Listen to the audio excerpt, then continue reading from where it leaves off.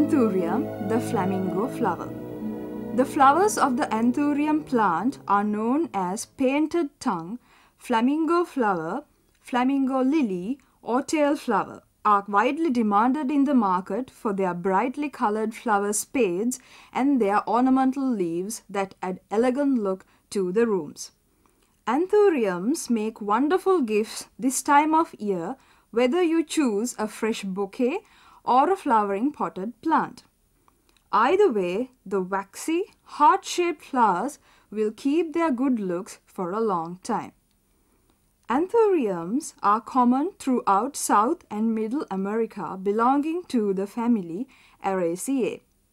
Within the family Araceae, Anthurium is the largest genus, which comprises of some 900 varieties, including well-known cultivated varieties Anthurium andrianum and Anthurium schizonerum. Anthurium is one of the most popular of the tropical cut flowers, which are being grown commercially for export as well as for the local market. In Sri Lanka, annual production of Anthuriums is around 3 million flowers, the majority of which are sold at the local market. The exports of Anthuriums at present are not very significant.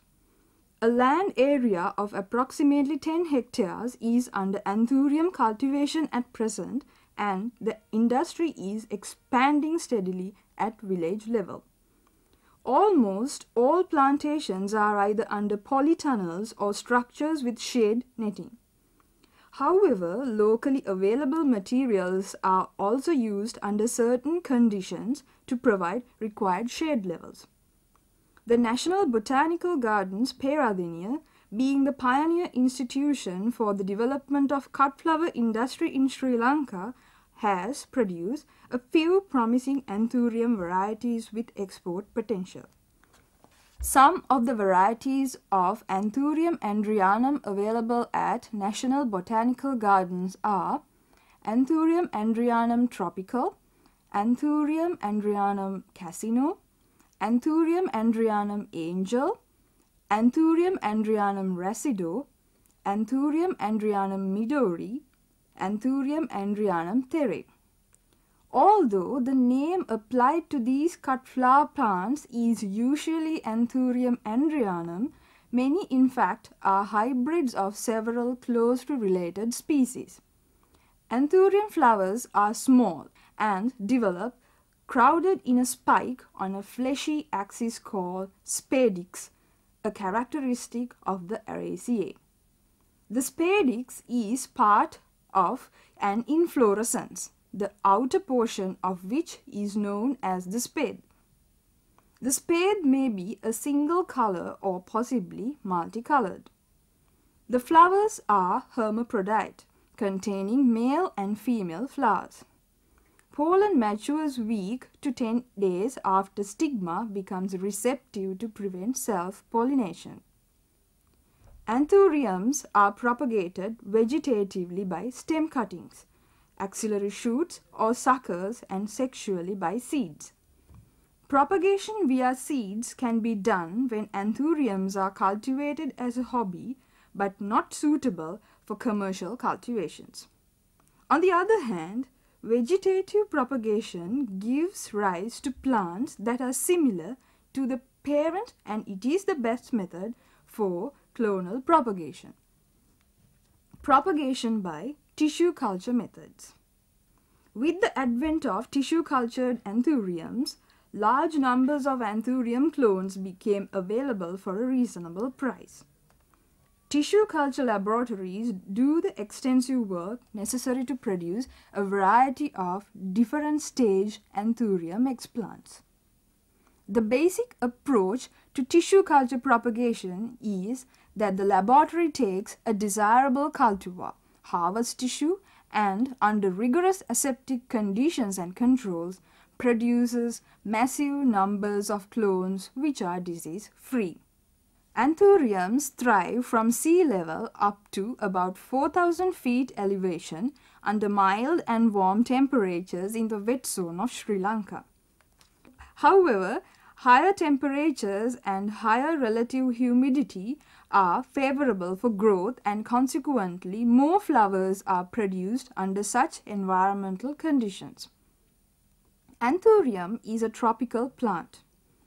It can be grown in a range of temperatures from 14 degrees Celsius to 35 degrees Celsius. The optimum day temperature is 22 to 25 degrees Celsius, and a night temperature is 18 to 20 degrees Celsius. The optimum light intensity is about 20,000 lux. Anthuriums do not produce good quality flowers when grown in the open. Shade must be provided for vigorous growth and flower production. For optimum performance, shade levels ranging from 70 to 75% are recommended. Such shade levels can be provided by growing the plants mostly in the shade net houses. Shade houses made out of nets are the most common among anthurium growers at present. It is possible to provide the correct shade levels with these nets. Anthurium can also be grown under the natural shade of trees. However, this method is not recommended for commercial cultivation. Different growing systems and substrates are used in anthurium cultivation. The most common system among large-scale growers at present is the use of cultivation beds.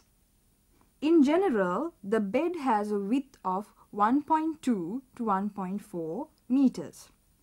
The bed is located on a small slope of about 0.03%, that is 3 centimeters per 100 meters. A cultivation bed consists of plastic foil of 0.1 millimeter thickness with a drainage tube for removing excess water located at the lowest point. The side of the bed can consist of a strong polystyrene sheet. Watering to the cultivated beds is provided by internal drip lines per bed. This is the most preferred method for bed culture. A drip line is installed along the plant row, and there will be 2 lines per bed with 2 plant rows.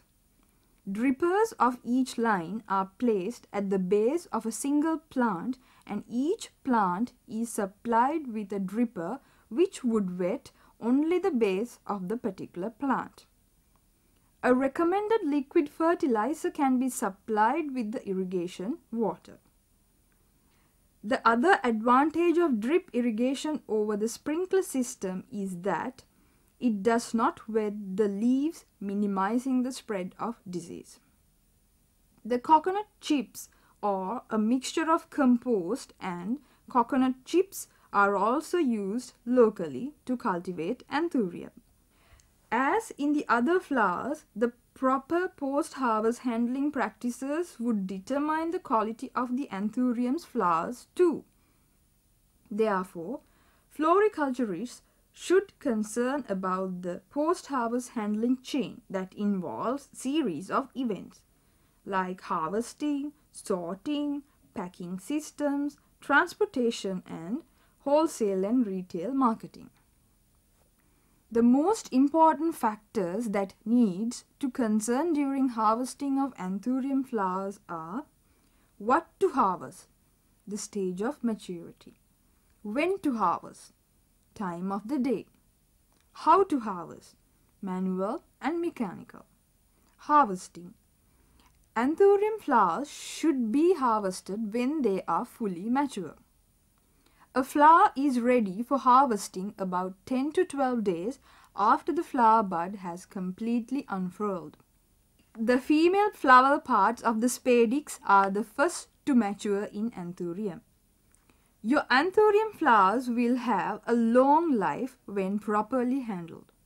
The end of their vast life is usually the result of inability to draw up water, and is associated with loss of glossiness and then bluing of the spathe.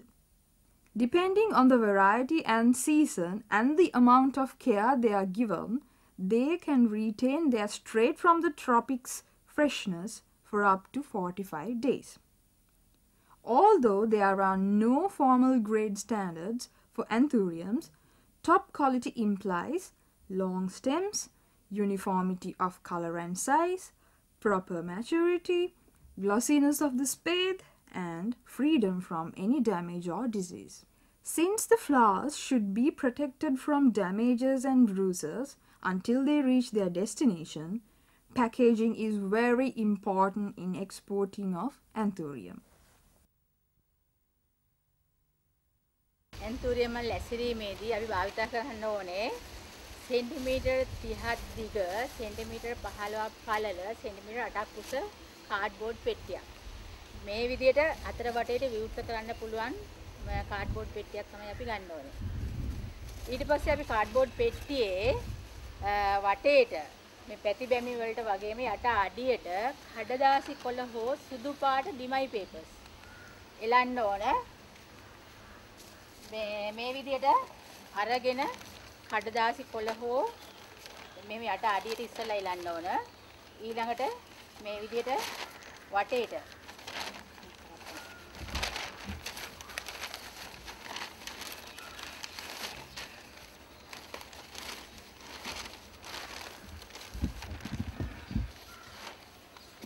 සුදු මේ කඩදාසි කොළ හෝ සුදු පාට ඩිමයි papers මේ විදිහට එලලා ඊට පස්සේ තමයි මල් අසුරන්න ගන්න ඕනේ. ඉතින් මේ පෙට්ටිය සකස් කරගෙන ඉවරලා තමයි අපි මල සූදානම් කරගන්න ඕනේ. ඉතින් මල දැන් මේ විදිහට ඇන්තුරියම් මලේ වයස සාමාන්‍යයෙන් දින 10ක් 12ක් අතර වගේ තියෙන මල් කපා ගන්න ඕන. කපාගත්ත ක්ෂණිකයෙන්ම ජල භාජනයක ගිල්ලන්න ඕනේ. ජල භාජනයේ ගිල්ල ගෙනල්ලා තමයි අපි මල් ඇසිරීම කරන ඉස්සරලම කරන්නේ මේ නටුව ආරක්ෂා කරගන්න එකයි. ඒතර නටුව ආරක්ෂා කරගන්න නටුවේ ප්‍රමාණයට සමාන වෙන විදිහට මේ වගේ කපු පුළුන් අරගෙන කපු පුළුන් ජලයෙන් තෙත් කරලා වැඩිපුර තියෙන වතුර මිරිකලා හැරලා ඊට පස්සේ මේක නටුවේ මේ විදිහට ඔතන්න ඕන. එතන මේ විදිහට නටුවට අර වාතය ඇතුළේම වලක්වන්නේ නටුවට ඔතන්න ඕන. ඔතලා ඊට පස්සේ සෙලෝපේන් කවර් එකකින් එහෙම නැත්නම් පොලිතීන් එකකින් මේ විදිහට ඒ පොලිතීන් එක ජලය වාෂ් වෙලා යාම එහෙම නැත්නම් පොලිතීන් එකේ ජලය ඉවත් වෙලා යන එක වළක්වන්න මේ විදිහට සෙලෝපේන් එකේ ඔතලා ඊට පස්සේ රබර් බෑන්ඩ් එකකින් එහෙම නැත්නම් නූලකින් මේ විදිහට ගැට ගහන්න. උතර මේ විදිහයි නටුව අග විශ්ෙන්නේ. ඊට පස්සේ අපි කොළපුව ආරක්ෂා කර ගන්න ඕනේ. ඊට පස්සේ කරන්න ඕනේ කොළපුවට කොළපුවේ විස්කම්බේ වගේ දෙගුණයක් තියෙන ටිෂු පේපර් එකක් අරගන්න ඕනේ. ඒ ටිෂු පේපරේ අරගෙන මැද මේ විදිහට සිදුරක් හදා ගන්නකොට මේ චද සුකිය එළියට ගන්න පුළුවන් වෙන විදිහට. ඒතර මේ විදිහට ටිෂු පේපර් එක අරගෙන ඊළඟට කරන්නේ මේ ටිෂු පේපර් එකෙන් මේ චද සුකිය එළියට ගන්න ඕන. අරගෙන ඊළඟට මේ විදිහට මලේ කොළපුව සම්පූර්ණයෙන්ම ආවරණය කරන්න ඕන. ඒතර මෙන්න මේ විදිහයි මලේ කොළපුව අපි ආරක්ෂා කරගන්නේ. ඊට පස්සේ කොළපුවේ ප්‍රමාණයට සමාන ස්කම්බේ තියෙන පොලිතීන් එකක් අරගන්න ඕන. පොලිතීන් එක අරගෙන මේ විදිහට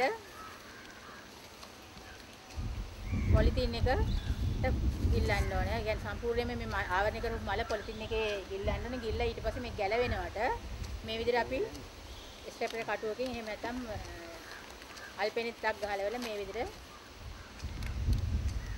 මම ගන්නතර දැන් මෙතනින් පොලිතීන් එක ඉවත් වෙලා යන්නේත් නැහැ. සම්පූර්ණයෙන්ම මල ආරක්ෂා වෙලා තියෙන්නේ.